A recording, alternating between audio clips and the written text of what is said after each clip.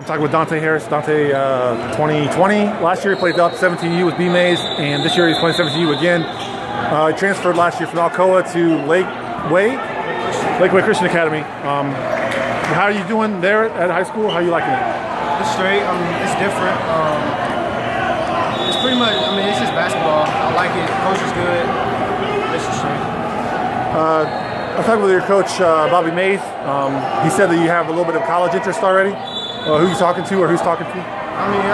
Coaches talk to me, but I don't know who really interests me yet. What are your goals with this AAU season? Trying to win it all. We losing too. You're gonna win some, you're gonna lose some. It's just how much you bounce back from it. You guys have a lot of guards on your team. How are you guys getting together? How are you building as a team and getting along? Just playing together as a team. A lot of guards. We all play one guard at high school, so it's kind of different because we all want to bring the ball in. But we getting it together. First tournament, so it's straight. Are there any colleges that you feel like you want to hear from that you haven't heard from, or goals like specific dream schools or anything like that? It's wherever God wants me to go, So I don't really know.